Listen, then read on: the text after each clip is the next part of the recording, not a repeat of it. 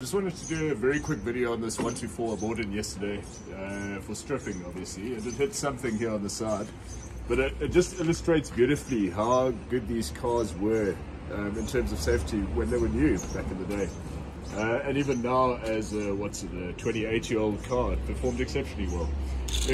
Whatever it hit, it missed the crash box, which would have absorbed a lot more of the impact than it did. I'll just move this one.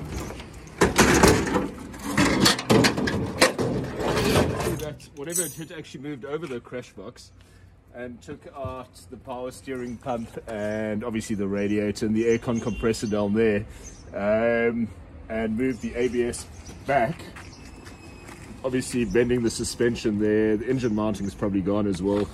Didn't damage the engine at all. The oil's still in it, so the sump wasn't cracked or anything like that, but it moved the whole thing across and cracked the windscreen. But if you look inside, this door doesn't open, not easily anyway. It might if you pulled it. But if you look inside here, the driver's side, you can really see how the structural integrity of the cabin's been maintained. There's been no intrusion at all in the footwells or the steering column.